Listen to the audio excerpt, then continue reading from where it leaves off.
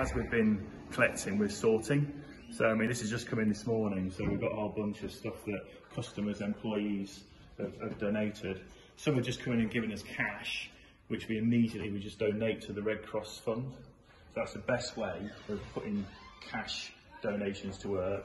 Otherwise, and then these will go off this afternoon to a Red Cross collection station, and that'll all get coordinated, and then it gets sent straight out to the Ukraine border in Poland.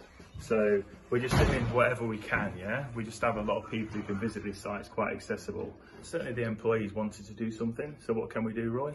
And I said, well, the best thing we can do is let's go and find this stuff and let's get it delivered in a fast and efficient way to the people that need it through the British Red Cross.